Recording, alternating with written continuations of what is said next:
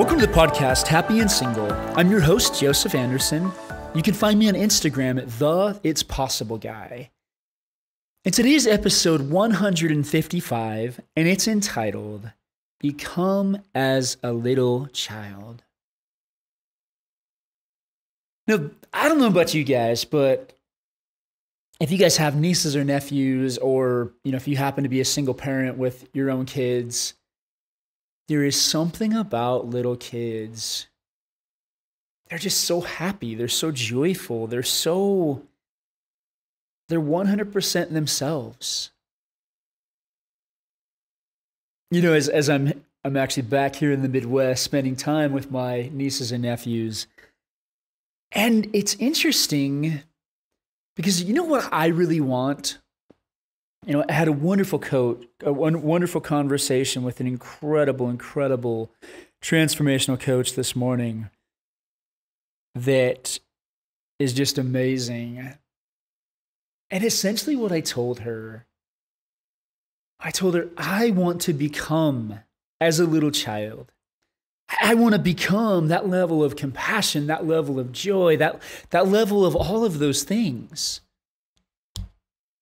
So yesterday, one of my nephews was sitting on, just kind of sitting on a chair and watching his shows, and he was eating these goldfish crackers that happened to be like Baby Yoda shaped, and and it was interesting because other people he wouldn't give them one, and I didn't even ask for one, and then finally after I sat down with him for a while, he offered me one. Now, I'd just eaten a really good cookie, so I actually didn't even eat it, but it was interesting because he has no problem saying, no, you can't have my goldfish crackers, even though he's got an entire bag. Now, sometimes we would sit there and think and be like, well, he's got an entire bag. He's got to share. What's wrong with him? Well, what's wrong with him is nothing. What's wrong with him is he knows how to ask for what he wants, and he knows how to tell you what he doesn't want. He happened to be watching a show. It's like Bluey and Peppa Pig, and he'd been watching them for quite a while, and so I was finally able to entice him to watch something else, like Super Mario Brothers movie. But it had to be his choice. It had to be his decision. So what does this have to do with any of us? Here's what it has to do with us. I think as we go through these, as we have been through our life, we have learned things that have not worked for us. We have learned that sometimes the world doesn't work the way you want it to work.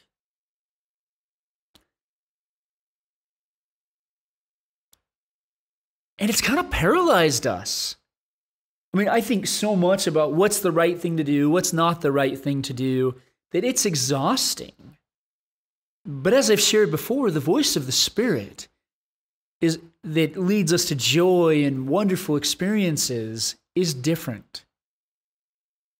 It literally has a different feeling than all that other crazy leprechaun thinking that we have in our heads. If God wants to tell you something, He's going to tell it to you. So why is it that we struggle so much with this? Why is it that we can't just be like little kids?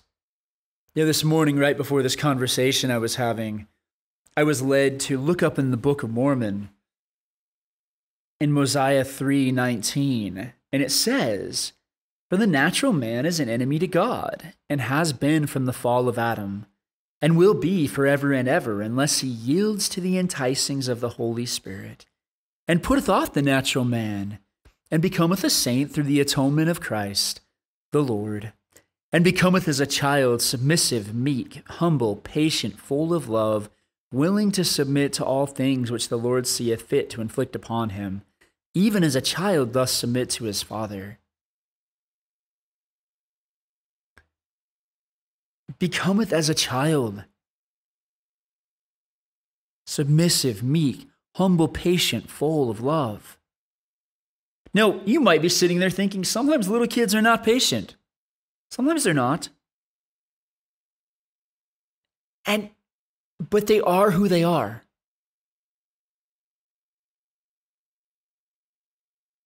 One minute, my 6-year-old nephew, Austin, is the happiest little boy in the world.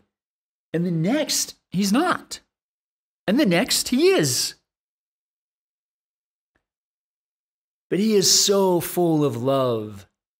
He comes up to me all the time and gives me these huge hugs and says, "I love you, Joseph." And there's not many greater feelings in the world than that.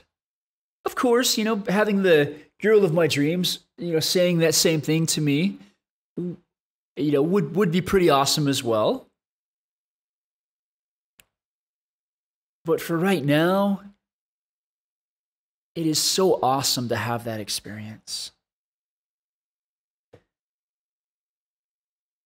So what is today about? Today is about getting back to you as a child. I don't mean, and if you do this, you're welcome to, but I don't necessarily mean you have to go back, you have to watch all the shows you used to watch when you were a little kid.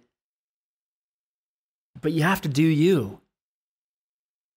It's like last Thursday, there's a pinball place that's about 20 minutes from my sister's house. And it happens to have 2 of the games on free play, which means you pay a certain amount to go in, and then after that, you don't have to pay for anything. Like, all the games are included. And there was this one I really, really wanted to go to.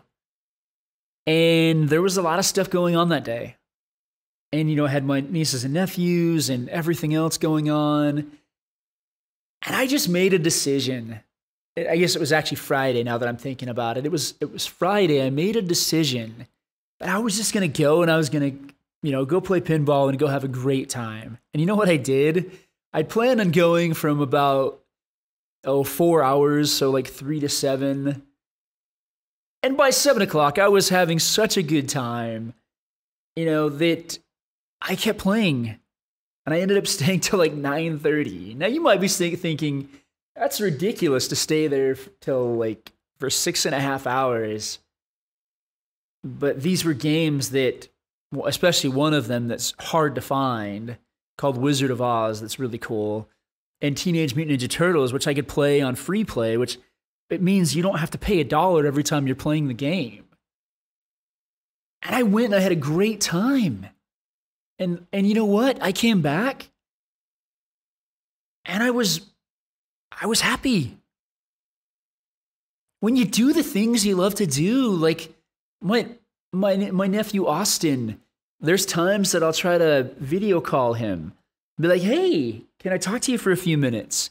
He's like, "No, I'm watching a show." Do I sit there and think, "Oh my goodness, I can't believe that he's not talking to me. He's a terrible little boy"? Of course not. But why is it that when we tell somebody no because we want to do something else, that we become a terrible little boy? I think every one of us, we really just want to have love. We just want to feel love in our lives. Sometimes we think a relationship will be there, give us that. Other times we think other things will give us that.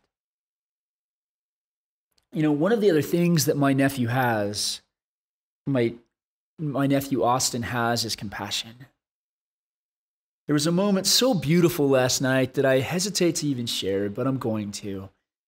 And, I was laying by him as he was going to sleep. And he turned to me and he's like, "Joseph," now keep in mind, this was with all the passion and love that a little kid can muster. It's like, but not really, because he's not trying. Anyways, he said, "Joseph, what was your doggy's name?" And I told him. And he's like, "Joseph, do you miss your doggy?" And it was said in such a profound, deep way. I told him, "Yeah, I do miss my doggy."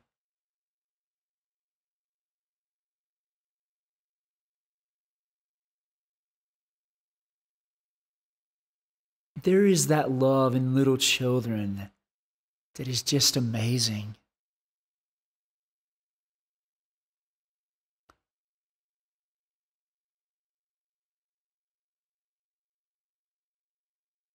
We also went last night to his trunk or treat at his school, and it was freezing cold, like so freezing cold.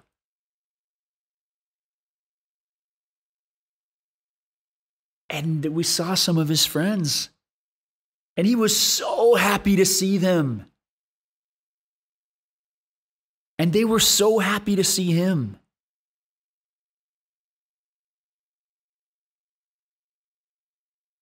They didn't sit there thinking about the perfect right things to say to their friends.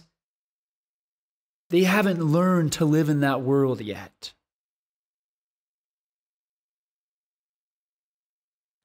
They were just so happy being together. They didn't have to say something every few seconds. They were just so happy being together.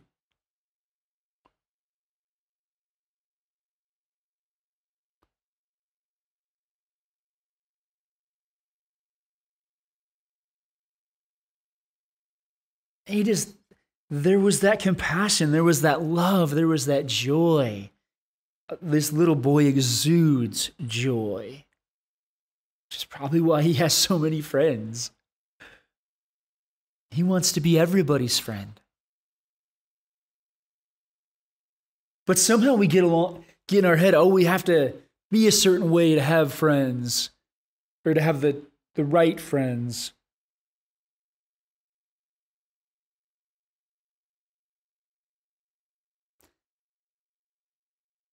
We're all just looking for love.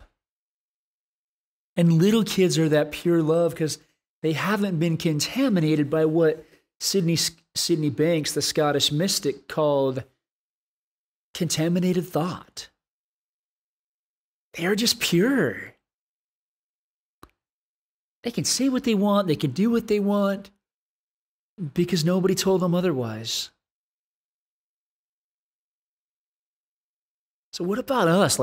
What if we could get back to that state of pure love? I've been reading, many of you are probably already aware that Matthew Perry, that played Chandler on Friends, passed away by the time you guys are hearing this about a week ago. It just so happens that about a week before he died, I picked up his book. And I started reading it. I started listening to it. And it was so wonderful and so fascinating.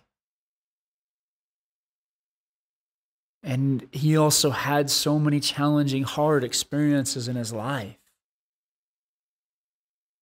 He started drinking when he was 13 years old because of a lot of those challenges. And then he struggled with it for the rest of his life, wishing like anything he could be rid of that.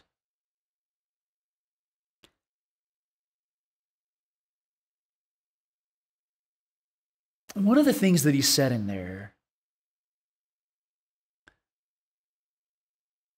or one of the ideas that I took from that and some of the other things that I've heard, all these people that seem like they have everything known to man still face a lot of those mental battles that you and I face. But if we could just recognize, if you really pause with some of your thoughts, you'll know which ones are true and which ones are from the spirit and which ones are from the crazy leprechaun thinking.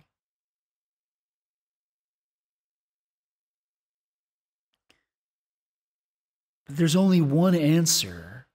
This is according to Joseph, that gives us happiness. And that's looking to God. The more we look to a loving Heavenly Father, the more we hear His voice. It says in the Scriptures, my sheep hear my voice. The more we spend time with Heavenly Father, the more we know and hear His voice. If you're looking for answers, if you're looking for solace, if you're looking for peace in any other place, you're not going to find it. The hardest times I've ever been through in my life,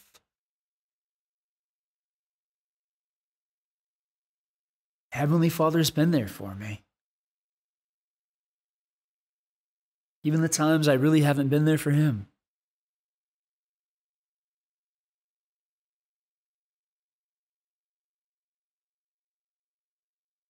We're looking for answers. We're looking for this joy in so many other places than where it comes from. If you're looking for a spring of water, the only place you're going to find it is in the forest where the spring of water is. If you're looking for that cool, refreshing, happy joy, it comes from Him. He entices us by the Spirit, but in a good way. Entices us towards the most amazing things that will be so good for each of us, will make us so happy.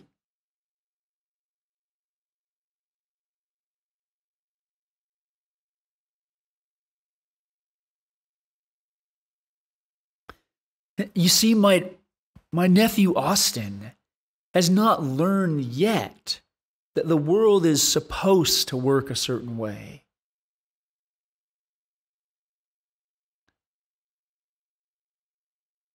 So he lets himself just be guided by what he wants to do in that moment.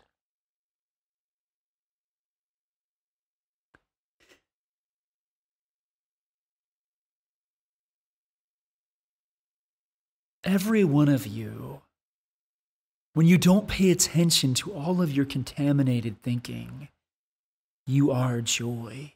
You are pure love. Because that's how we were created. We were created in the image of God. And we know that God is love. And there's nothing that you could do that would take away His love for you.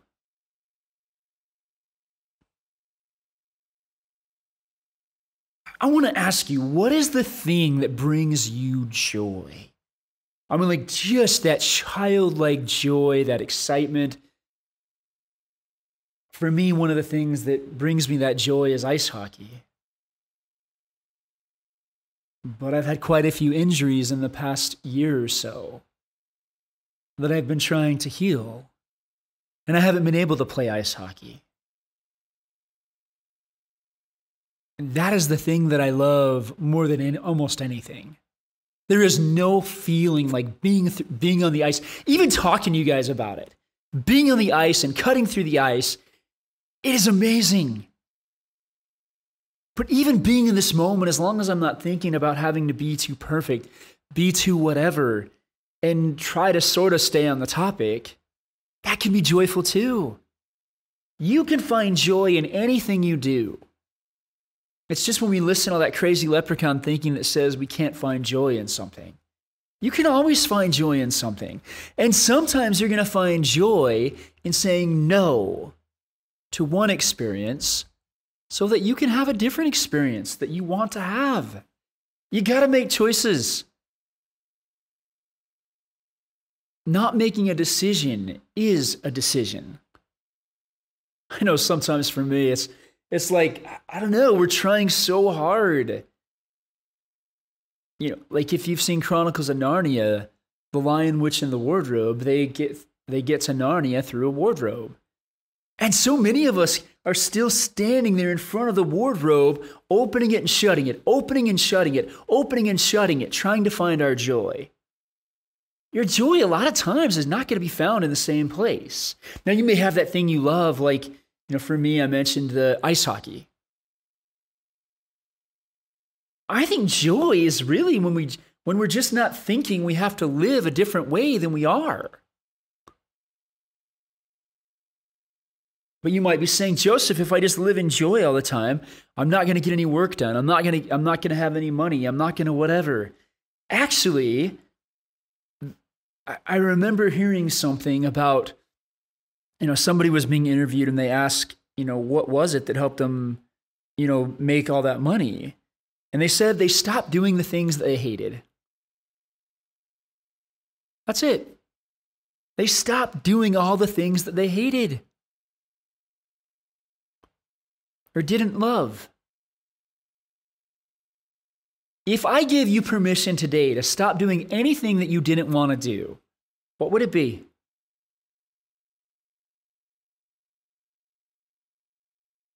You know, as I paused for a moment and did that as well, I couldn't really think of anything that I don't love, that I'm doing. I've got plenty of thinking about having to do more, having to do less.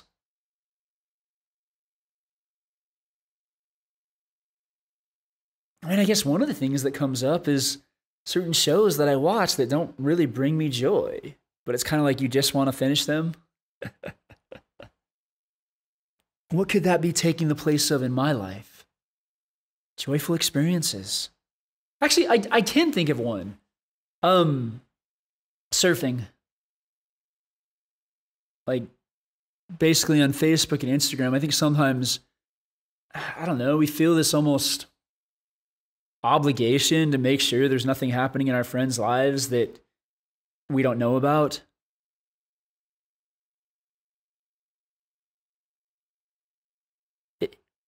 If my friend puts something up on Facebook and I don't see it, it's okay. I mean, if you have to find out via Facebook on certain things, then maybe they're not that, maybe you're not as close of friends. I think we're so worried about, there it is, we're so worried about missing out on doing the better thing or the right thing or the next thing. That kills all the joy. We're worried about missing out. It's fear of missing out. We're so worried about missing out on one experience that it's like, ugh. I mean, a funny example, I actually really enjoy haunted houses. I'm the guy that walks in, literally walked in and basically says, "Oh man, these decorations are awesome. Nice work. Oh, that's a nice costume. How you doing today?" You know, and like and this last time I was walking through, I was like, "Wow, you're pretty." That really happened. My friends thought that was funny. But I went to this same haunted house last year, and it was way better. And it's like we're constantly, compared to this haunted house that we went to, it was pretty good, but it wasn't what we went to last year. Oh well, who cares?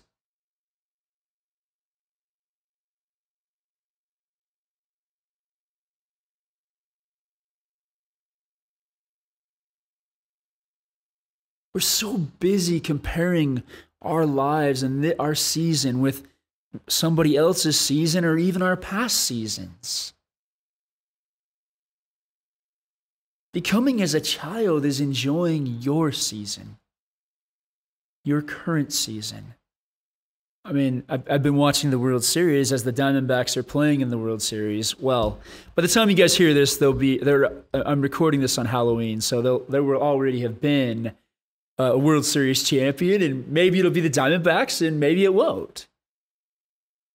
But it's like the more a hitter thinks about getting off the snide, or getting if they haven't got a hit for a while, the more they think about that, the more they're probably not going to get a hit.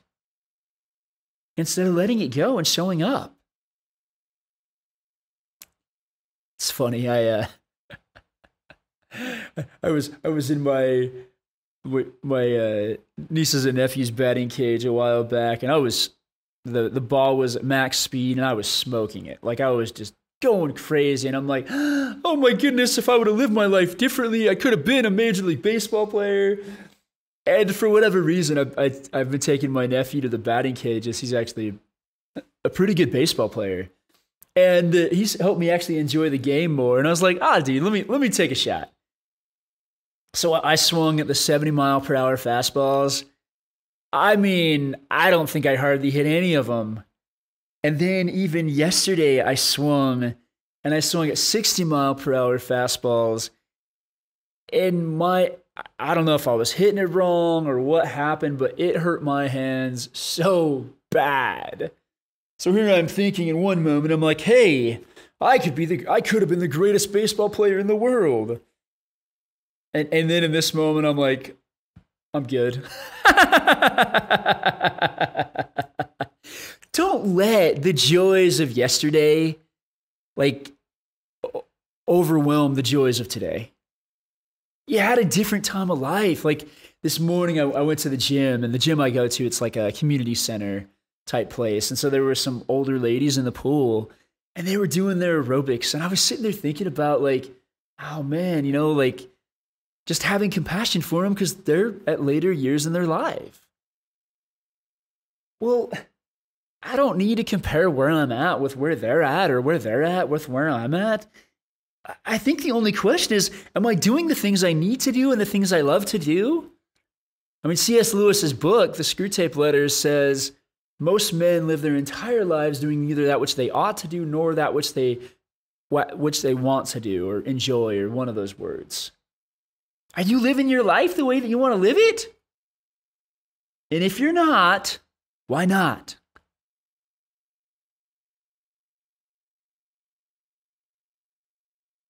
Stop listening to the voices, whether it's your parents, whether it's anyone else around you. They're dealing with all their own demons as well.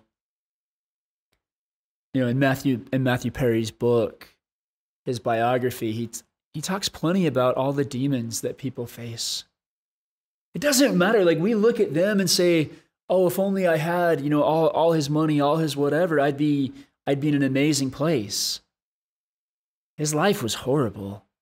Yes, he was on Friends, and yes, he was in some movies, but according to his own words, he would have traded lives with the guy on the street. And I think he even quoted Jim Carrey in that book, or that basically said, I wish everybody could get famous to find out it's not the answer. What is the answer? What fills that gap? What fills that void in your life? It's Heavenly Father. I have no other answer for you. It's Heavenly Father. I thought it was really cool. The Diamondbacks pitcher, before he pitched one of his games right when we beat the Phillies, they said he was in the dugout and he was reading his Bible. That was so cool. And it also taught me, I don't have to go through the scriptures studying like a madman. I can literally just be there with the scriptures. I can be there with the Book of Mormon. Some days I'm going to be out of it. I'm going to try the best that I can. And that's going to be okay.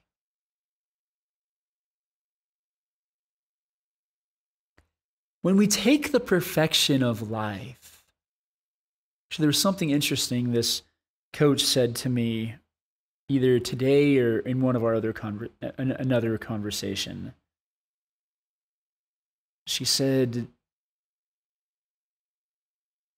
you don't have to be perfect because you're already perfect.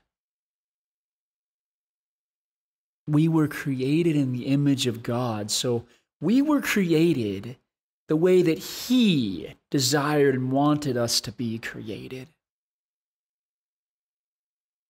I can't even fathom that. I can't even understand that. The rules that we have to follow in life are very simple, and there's not that many.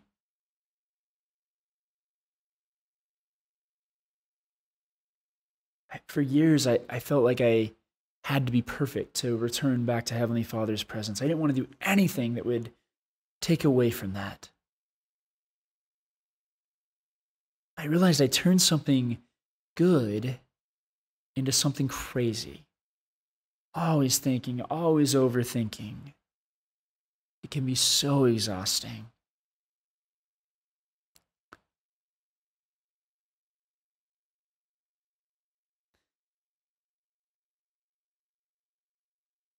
Because becoming as a child is, once again,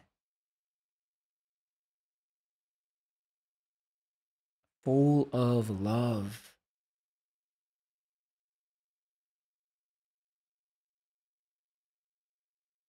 You are full of love. I hope you really feel that in this moment. The more that you let the things go around you, let your past successes and your past failures go, you're a different person now. How do you want to be? I don't know about you. I just want to not overthink so much and move forward in my life. And that sounds pretty cool to me. Throw myself into the things that I want to with reckless abandon. That sounds fun.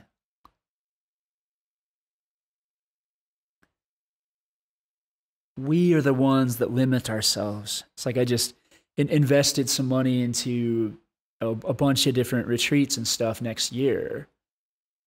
And then I might have the opportunity to work with this other incredible coach and do a 3.5-day retreat with her, just one-on-one. And it's like, oh, I can't do that because I'm going to do all these others. And it's like, why can't I do both?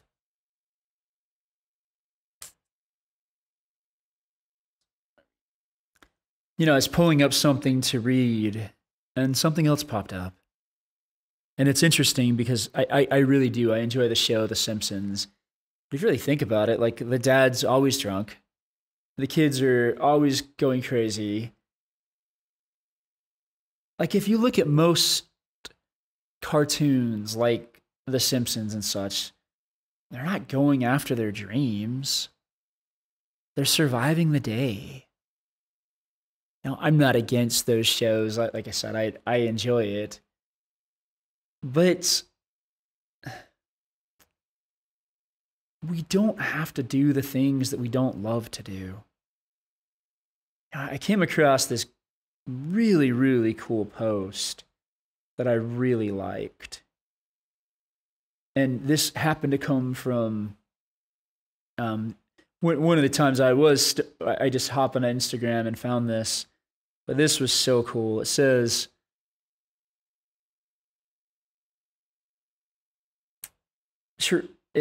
touring with a Broadway show right after college was one of the most exhilarating experiences of my life, and such a dream come true.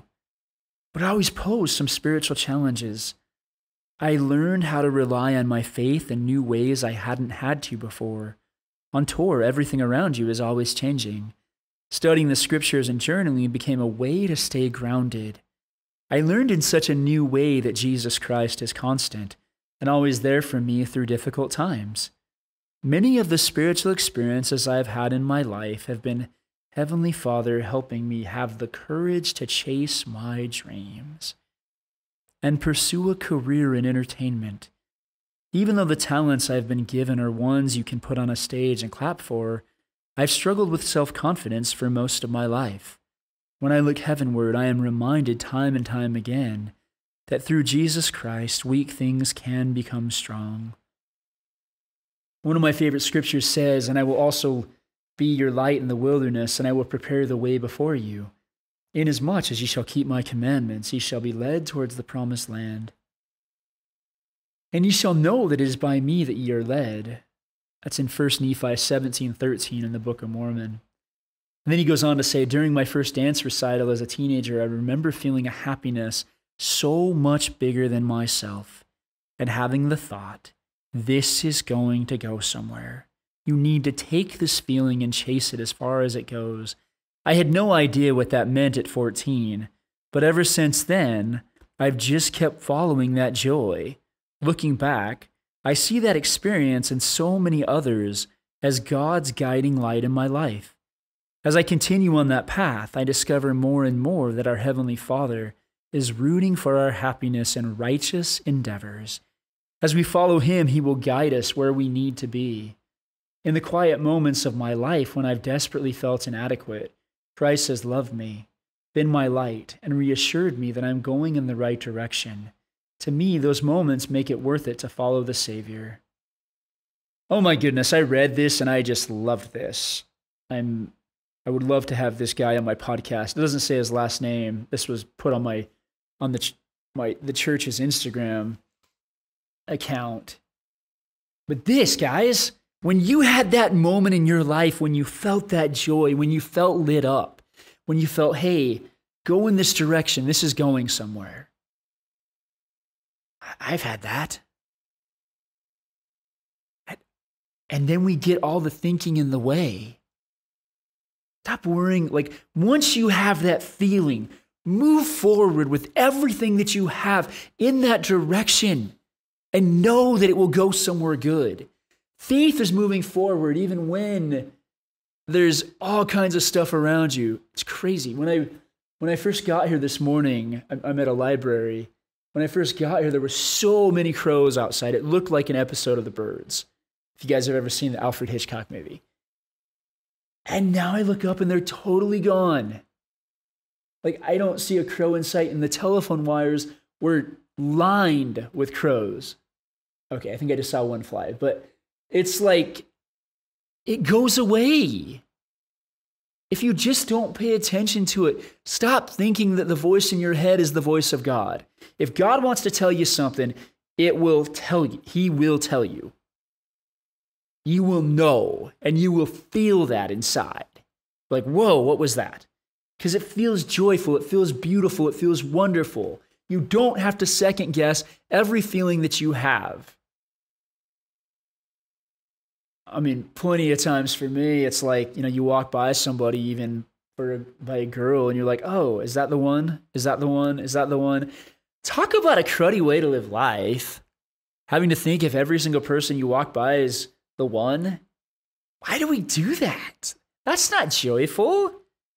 What would be joyful is just seeing everyone else as my brothers and sisters and just loving every one of them. Stop worrying so much about who you're offending, who you're not offending. Live your life, because that's where the joy is found. I would invite you to go do the thing that you felt that really joyful feeling as that article I just read described. He felt something inside that just said, wow, this. And if you don't feel you've had that, go to Heavenly Father and talk to him. Heavenly Father is the best coach ever. He really, really is.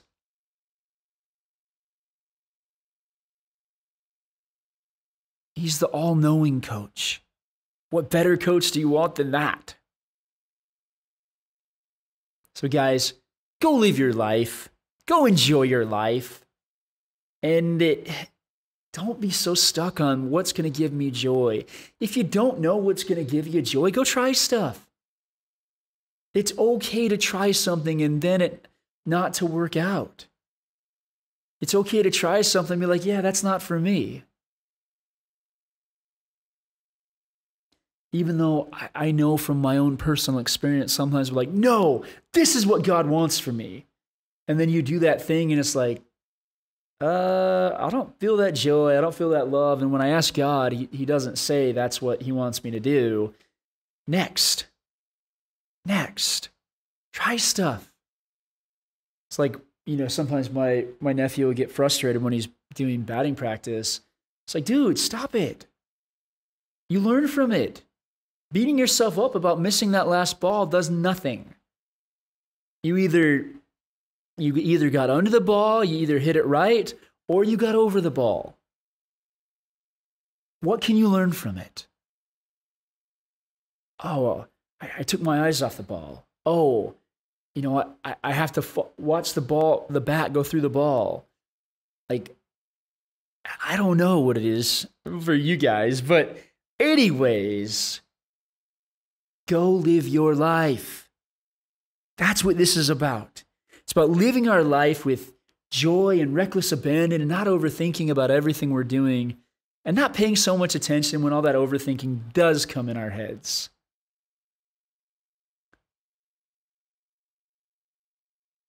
So whatever you felt guided to do today, go do it.